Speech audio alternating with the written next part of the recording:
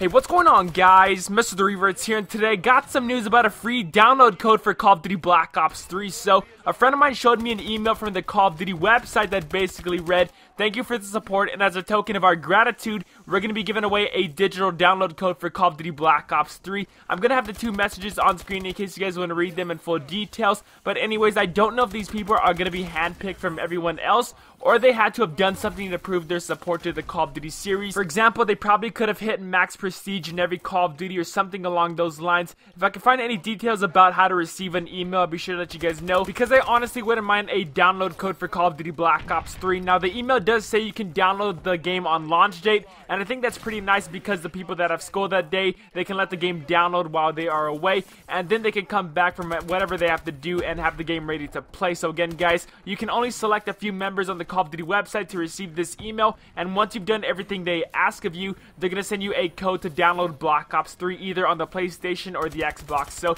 again, guys, let me know what y'all think about this down in the comments. You guys think this is a good idea for Treyarch to be doing in Call of Duty in general? Let me know your thoughts and opinions down in the comments, and also please drop a like if you guys did enjoy. That's a graph for the greatest Call of Duty Black Ops 3 news, rumors, information. Thank you for watching. MrTheRevertz. Have a great rest of the day. Till next time, I'll catch y'all later.